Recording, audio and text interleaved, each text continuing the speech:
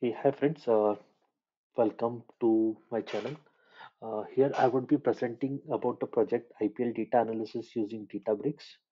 So in this project, what we will be doing is we will take JSON file from a website. In this website, JSON files are available on per match basis. So we will consume all these JSON files and store it in ADLS Gen2 account. Then we will connect this ADLS Gen2 account using Azure Key Vault to a Databricks cluster. Once we are done with this, what we will do is we will consume this JSON file using Spark streaming. We will use a read stream method to consume this JSON file to a processing and store it using write stream again back to an AWS Gen2 account.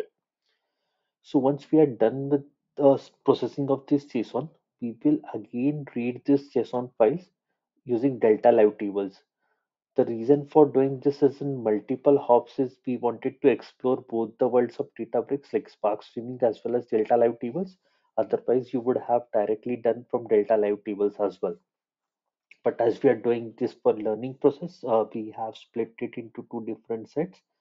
So in Delta Live Tables, we will follow the medallion architecture. We will create all the bronze, silver, and gold tables. Once we create these tables, we will use Databricks SQL Analytics to see how we create different visualization on top of these tables and see our data in a better way.